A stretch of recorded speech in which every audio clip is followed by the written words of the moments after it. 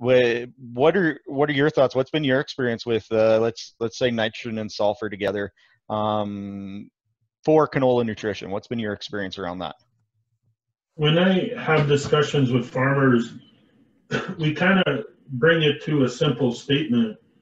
It is a true statement that nitrogen is the workhorse of the plant and for reproduction.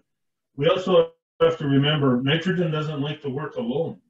It is not a single, I would say, worker in the workforce. It likes its potassium. I make an analogy at presentations that sometimes potassium is the bully in the plant to help keep the movement rolling. And that's how you got to think of how I think of it with potassium. And the other thing that we always think about is we always talk about people nutrition and how much of a balanced diet that people need to survive. A plant is a living organism and it needs the exact same diet and it has to be balanced. And so when we put those into perspective, it changes the dynamic of our thinking.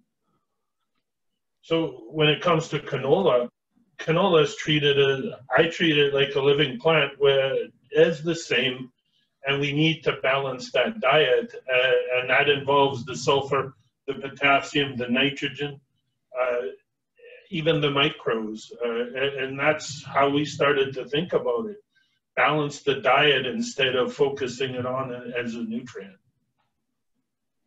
Plants need food. Yeah, no doubt, and I think once you supply it to them, they start being the workhorse. I like your analogy there about the potassium being the bully in the plant, or the big brother, or whoever it is, just to make sure everybody's getting their tasks done. I've never heard that before, so I think I'm gonna use that one. I'm gonna shamelessly steal it from you. So